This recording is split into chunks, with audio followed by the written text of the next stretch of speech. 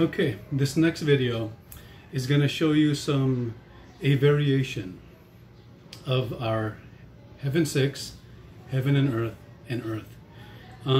It's rather simple to do, but the fun comes in mixing up the order and doing it with a partner who does the regular version while you do this new version, or vice versa. You'll see, just watch. So the first one, this is regular Heaven 6. Your usual starting position, 1, 2, 3, come back. 1, 2, 3, come back. 1, 2, 3, 1, 2, 3. Okay, that's our regular version. Our new version is basically based off of harabas, which is this movement. So we're going to start with the bottom hand. 1, 2, 3, come back. 1, 2, 3, come back. 1, 2, 3, come back. 1, 2, 3, come back. So this is the first one. Start with the top hand. Then our new one. Start with the bottom hand.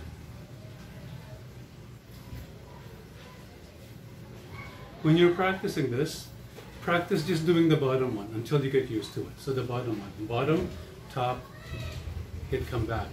Bottom, top, top, hit, come back.